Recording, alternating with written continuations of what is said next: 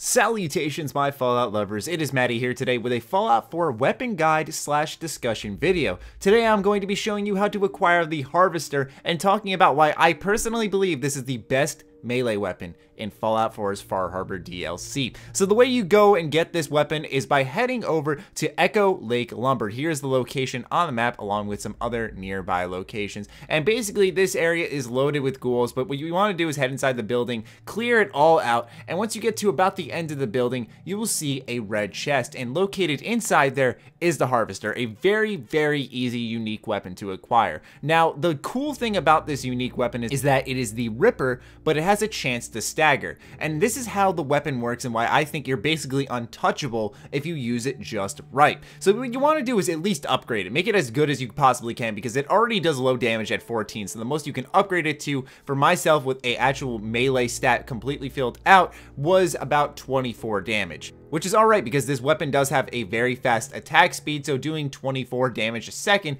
is really not bad whatsoever. So what you want to do is when you go up to your enemies, obviously you're going to hold down that right trigger. You're going to go ahead and put that Ripper right up against their skin, but here's what is so good about it. The effect of this weapon is that it can actually give a chance to stagger, but it works very interestingly because of the fact that since it's such a high attack speed, you're constantly hitting the enemy, so all you do is stagger them and stagger them and stagger them and stagger them, and they can never fight back. And I'm doing this on the very hard difficulty, so if you bump down your difficulty, oh my gosh, you're invincible. But I'm doing this on very hard, and if you use it right and just keep kind of spinning around the enemy, hitting them from the back a little bit, hitting them in front, they'll just continuously stagger and not be able to fight back. And mind you, this is with a guy who is originally designed to be a rifleman build, and now I switched over a little bit to melee, and I actually am doing absolute work with this weapon, and I just can't be killed. And I wanted to share this with you guys because I feel like everyone's gonna look at the attack damage. Oh, it's the Ripper, 14 damage, that's not that good.